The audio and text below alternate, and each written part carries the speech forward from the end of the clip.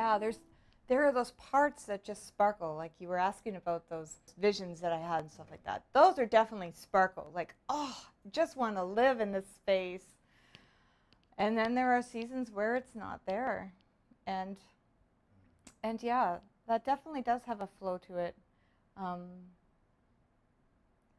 And I've seen over time that my work is to continue to trust the flow, even when I can't feel the flow, even when it's not coming out as big sparkles in my life, and understanding.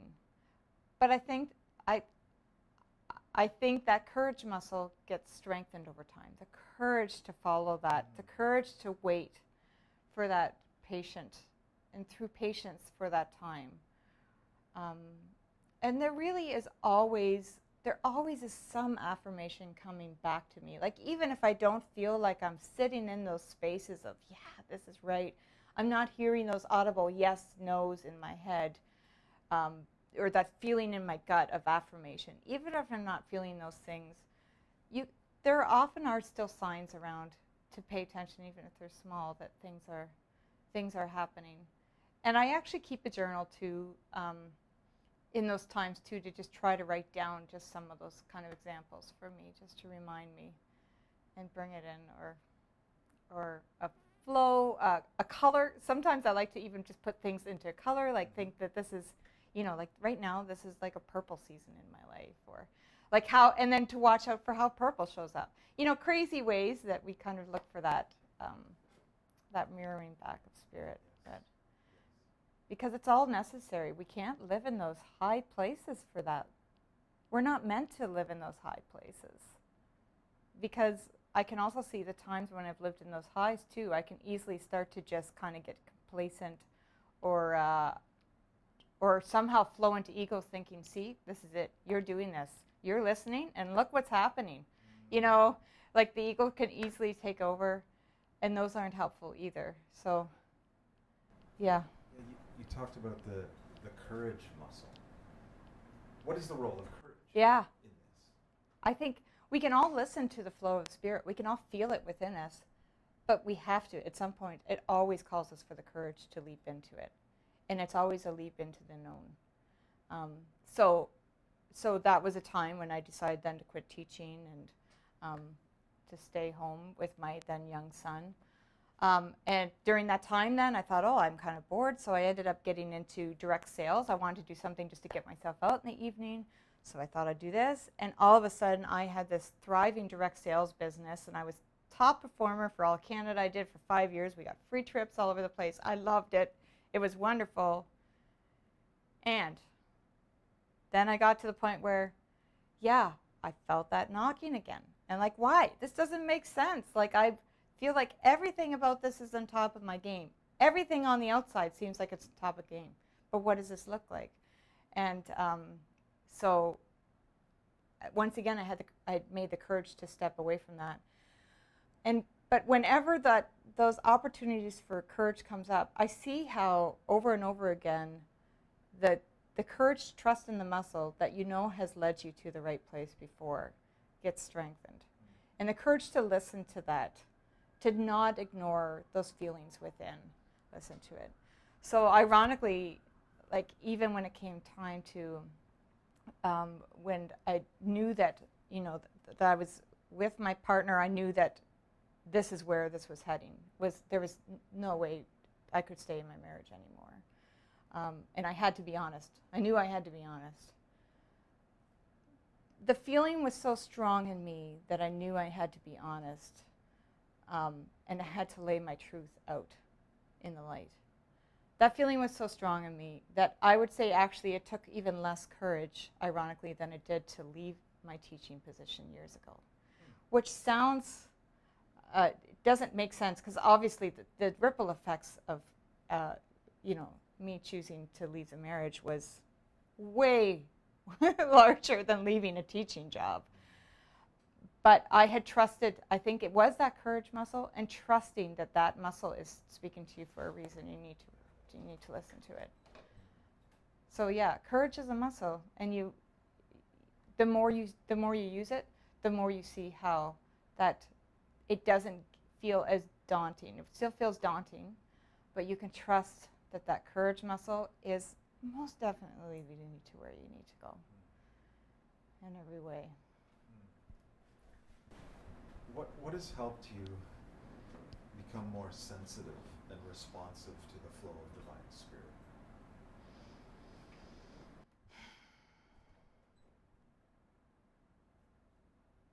I think that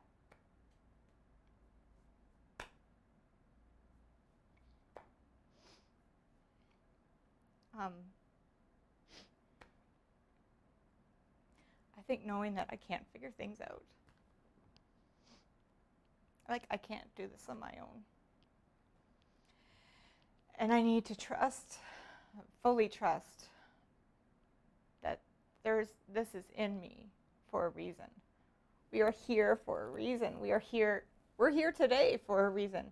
Like, that there's everything within that. And as far as being more sensitive to it, I found when I am more open and honest about saying, I surrender, I'm listening, then I can hear those tangible. So I'll take an example. Just about 2 weeks ago, some pretty drastic events happened in my life. And I had that moment, like, I can't do this. I need to surrender. I fully surrender. I fully surrender. And after that point, I just started asking myself, when I feel worry start to creep in and I surrender, or situations come up, I asked myself questions, and I was audibly able to hear a yes or no, which I know sounds like who hears yes or no, or know that yes or no, but because I saw that it became much more present, and I was able to tune into that presence more. So I really think this doesn't go, you don't just surrender and then you're sitting in water hoping that you're not going to drown. I don't think it's that you're left that high and dry with surrendering. I think that there are yeses, nos, kind of have this gutometer within myself that I ask myself, how do you feel about this? And I kind of have a feeling, well, it's feeling like this way, or it's feeling like this way. All those kind of ways that I think we all kind of subtly do, but maybe don't pay attention. We just don't think of them that way. But we all have those internal guidance systems because the divine lives within us too. Like, when we are surrendering to all, that's also surrendering to the all that's within us. The capital all that's within us. Like, that's really what that is. This isn't saying I'm going to go into a void of an unknown here and, you're going to put me in the middle of a desert with nothing to eat or drink. Like, there's so much to eat or drink within us. But we have to kind of shift our navigation system to trusting what that is within us. And that takes awareness. I think it takes awareness, and it takes a risk. It takes risk of listening to those voices within us that we've been so long taught to deny or to not trust. Can you say more about the internal navigation? Mm-hmm. I can literally have a dialogue in my head sometimes with, I don't know who I'm dialoguing with, whatever I'm dialoguing with higher. And I can literally feel a yes or no. For me, sometimes what I do is I think, I ask myself a question like, okay, I'll give an example. So I've been a part of a Sunday morning group that we meet for half an hour from 8 to 8:30 every Sunday morning.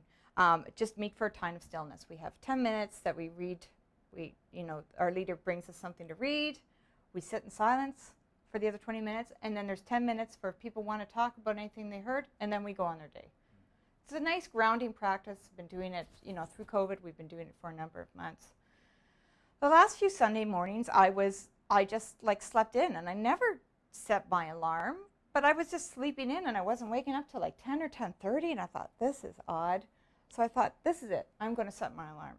So 2 Sunday mornings ago, I woke up on a Sunday morning and set my alarm, and I said, okay. And I thought, before I go and do this, because I've missed these people, they've been reaching out to me, they miss me too, and that's great, and I know this is a good grounding practice for me.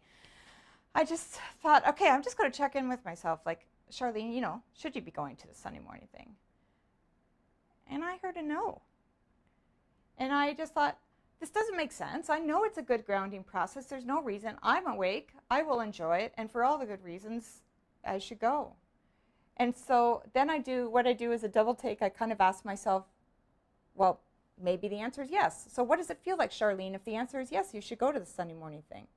And I realized that the yes didn't have the same resonance in my body as the no did. And so that's how I did the difference. Because if I was doing the difference in my head, heck yeah, I'm going on yes on a Sunday morning. There's no reason not to. And I want to.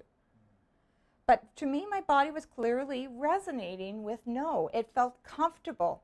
My body felt comfortable with the no. My mind didn't feel comfortable with the no in any way. I had no idea how I was going to explain this. That once again, Charlene ditched the Sunday morning.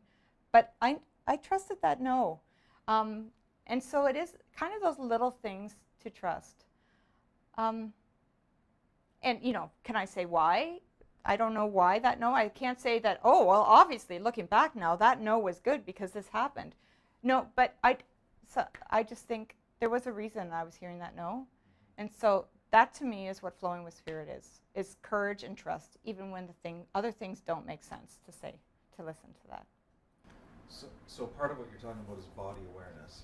Yeah. And being in tune with your body.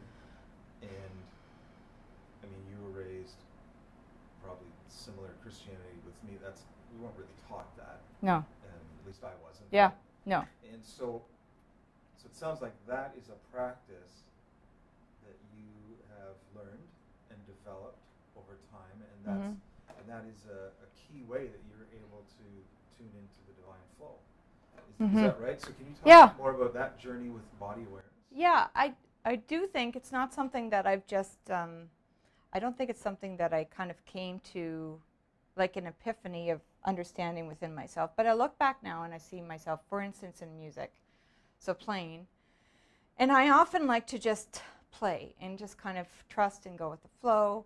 And so I know I was, for years I was playing Sunday morning services, and I would plan out what I was going to play for prelude, what I was going to play in my book for offertory, and all those kind of, touch points to play. And I started, speaking of practicing that courage muscle, I decided I'm going to start practicing my courage muscle in this way. So I stopped planning on what I was going to play. I started just kind of trusting that whatever would flow at the time would flow. And it was amazing. Always, like often, offertory often came after the sermon. So I would just be sitting there during the sermon thinking, well, I'm pretty sure the sermon's going to be up now. And Charlene, you still have no idea what you want to play. And then there would be a phrase or two that would pop out, and all of a sudden I think, oh, that reminds me of that hymn, or reminds me of that song, or whatever. Or this is the color, it reminds me. Once again, kind of color or feeling. This is the feeling I have from it. So this is where I'm going to go and going to trust that flow. So I think that started there for me. And then the other thing, too, that I did, because, and you'll know as a musician, kind of when you get into, if you get into improvising or playing or just kind of going with the flow, I can fall into patterns. We all fall into patterns, kind of play things the same way, or, we know how the music, we're raised in a Western culture that we know what the chord structure is, all those kind of reasons that we fall into those patterns. So I started specifically kind of putting obstacles in my way. So if I would choose that, okay, offertory, I'm just going to go with the flow. I know I'm going to do it in D major. I know I'm going to start out, these are the first three notes I'm going to do. After that, I don't know. So I would be doing that. I get in that place. And then I would trust, and then I would go along, and I think, as I'm playing along, I'm thinking, yep, you're getting right back into the patterns. Again, that's right back into the patterns. And I would force myself to go to a chord that I couldn't hear what was coming next. I kind of put myself in those obstacle places. And I think that those, as silly as those little things sound, that helped me practice going with the flow. Trusting, because I had to fully trust how I was going to get out of this. Musically, theoretically, you kind of know that if you're at this chord, all you got to do is make your way to the chord of 5, and eventually you're going to get back home, But if you put yourself into some other weird place and say, okay, now how are you going to crawl out of this crevice that you just placed yourself in on purpose, and where is this going to go? To me, it's like automatic writing. Like when you do that, is automatic writing, right? Yeah, when you say you're just going to make yourself write for 10 minutes, you have no idea. All you can really do in those times is follow one word to the next. You maybe have a few words ahead, but you don't even necessarily know where the sentence is. You don't know where the thought's going to go, where the paragraph's going to end. To me, that's the same thing that I'm doing with that music, is with music like that, is I'm just following maybe the phrase. Maybe, you know, maybe it really is just chord to chord to chord. Sometimes still not having, doing chord to chord to chord, still not knowing where it's going to go, but trusting that this is where I've been placed. I will eventually be led out of this into a place. So there are just so many opportunities to practice that flow within our own contexts. You know, a lot of people do it with cooking too. They just decide to, oh, we're just going to add a few more splashes in up here and there and see where it ends up. So I think we do practice that stuff. Some people it comes easier than others. For me, it doesn't necessarily come easy or simple, and yet I can see how I've been practicing it in many ways all my life, and just challenge myself to keep practicing myself by putting myself into uncomfortable, dis-ease situations to practice that kind of flow. So what's the connection with creativity then? There seems to be some kind of forced creativity. It is kind of forced creativity for me, I think. Because like I said, it can be so easy to get into patterns or to fall into patterns or flow. But creativity is just listening to that flow. It is the same thing. So living a life that flows with spirit is living a life of creativity in all of our own contexts and in our own ways. We get to create, we get to constantly create, but co-create this all the time. We're never creating this fully alone. And we have to be open to the idea of allowing to have co-creators along with us, whether that's alongside of us in our communities, or whether that's co-creators with spirit in all those different ways. And once again, that's about letting go of control and trying to figure things out and flowing with that. I want to come back to the body Mm-hmm. and how you, like when you were describing that process, it resonated with your body. Use the yes or the no. Can you say more about that? How you've tuned into being able to trust your body, listen to your body? I don't think there's a magic wand to how to do it. I think you just need to be open to aware it, and then, but I will say, this is how it comes. It comes like this. Your awareness, your knowledge, your knowing comes instantly. We figure things out with our brains like this. You know, we kind of do this thought, this thought, this thought, this thought to let it roll down. I think our knowing is so much more instantaneous within us than we give ourselves credit for. We are so used to overriding our own sense of voice, our own purpose. And I often think it's coming back to that triangle again that we were talking about, scripture, tradition, and experience. We're so used to relying on, well, that can't be. Like it can't, Charlene, no. You can't be that you're going to sleep in another Sunday morning yet again. That can't be. Like we don't even allow time for that instant knowing of yes or no to come in because we are going there to those other places again. So I think it is just practicing and having awareness.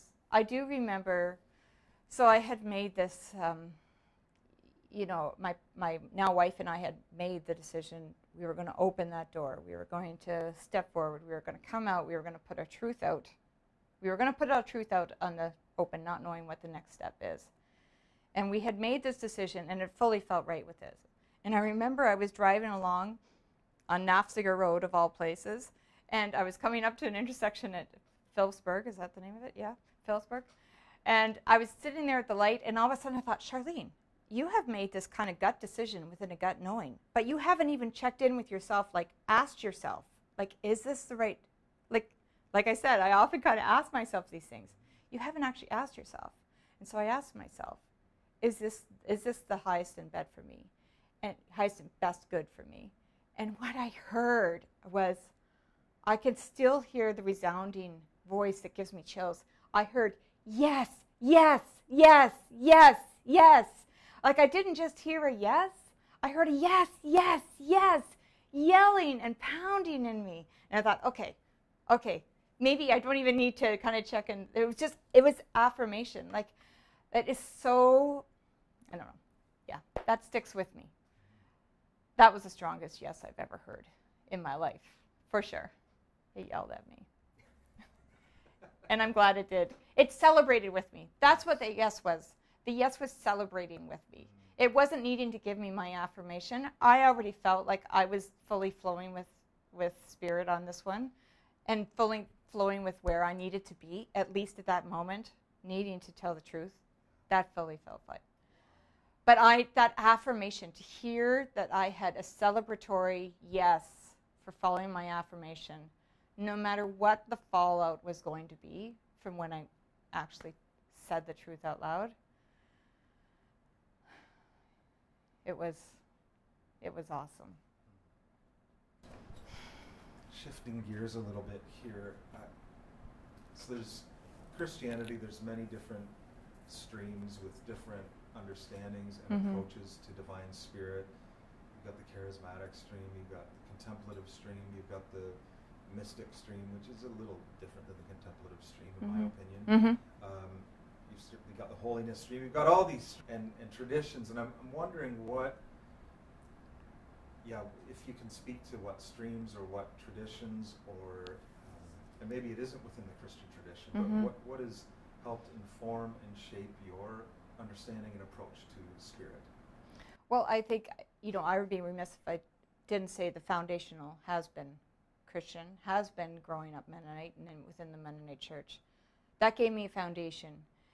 And at the same time, there came a time when I had to add into that story. It wasn't enough for me. It didn't, it's not that it couldn't give me enough, it wasn't resonating enough with me. So I had to go outside to follow those resonances out there. And then so I kind of, dabbled around in reading and listening to different faith traditions and understandings.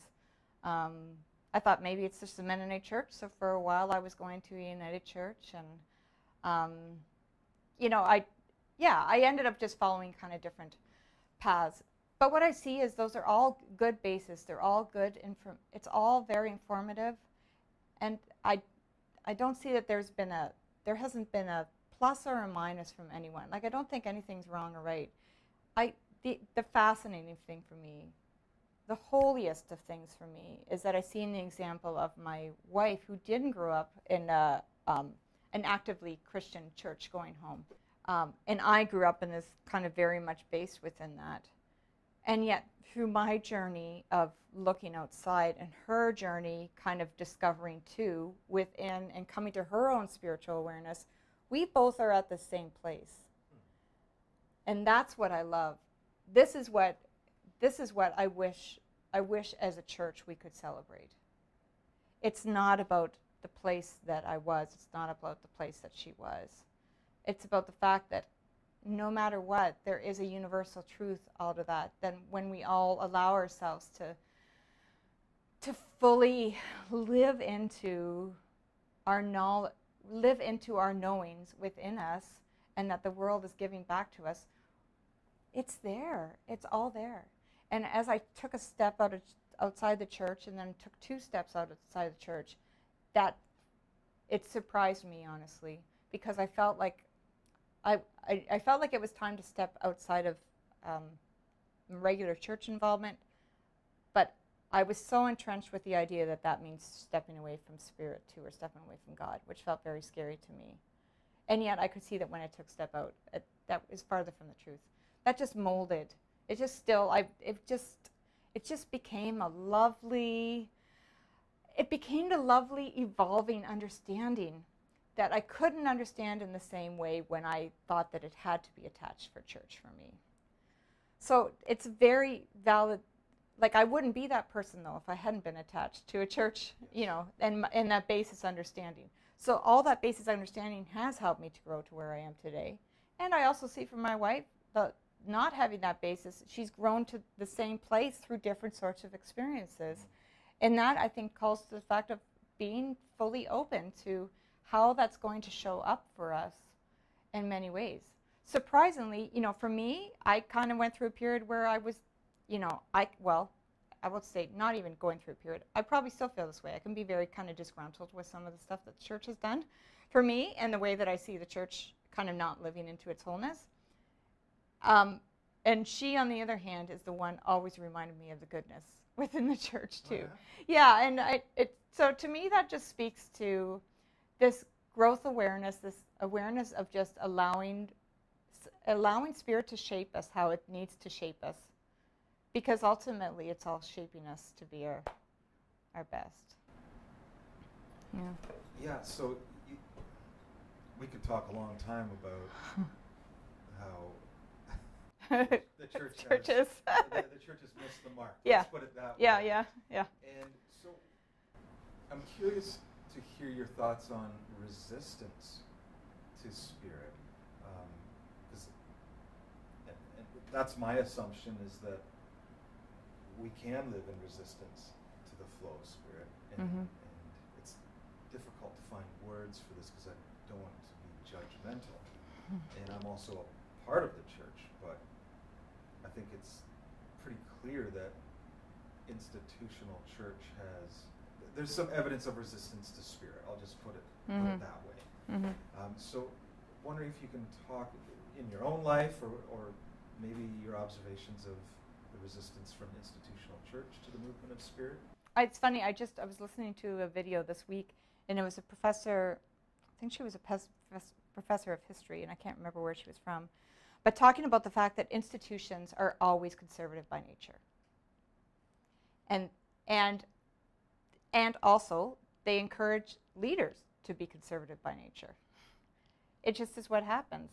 So I think that resistance is just kind of built into our institutions. And like I said, the same conversations I can have with a friend or colleague outside the church or on a Thursday night feels very different than the same thing if we just come out of a church on a Sunday morning, even if it's just the two of us.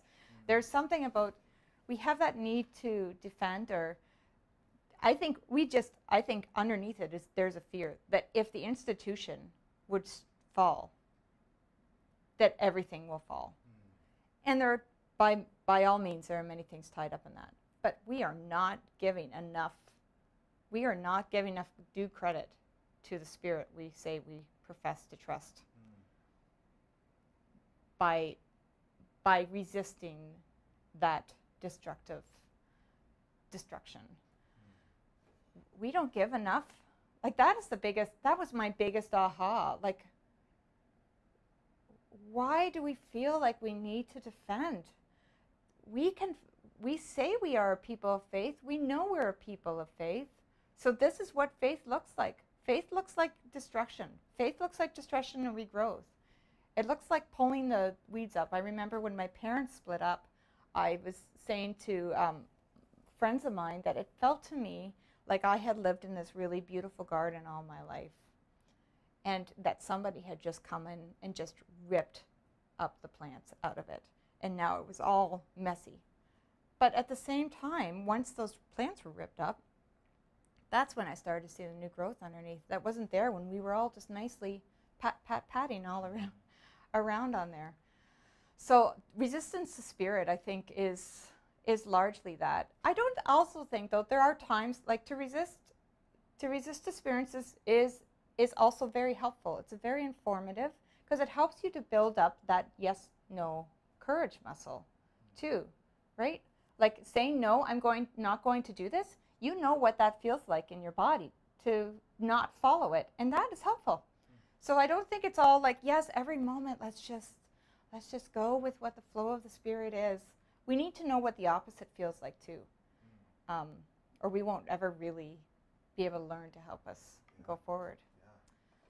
So this is Still My Soul, which is one of the songs in the hymnal, and Katie Graber wrote the lyrics for it. So, and I love the lyrics that she wrote for it. I really appreciate it. So the story behind this tune is I was doing a part of a group that met for kind of meditation, silence time every few weeks. And it was one of those regular Tuesday morning slots. And we had our 20 minutes of silence, and we came through from the 20 minutes of silence. And I said, a song came to me. And so I went over to the piano and I sat down and I played it. And this was the song that it came to me. And then that was years ago, and I went home and I recorded it for myself just so I had a record of it, and I put it aside. And then when they opened up ideas, submissions for the new hymnal, I thought, I put a few ones in, and I thought I'm going to put this one in, and this is the one one of the ones that they included. So this is Still My Soul.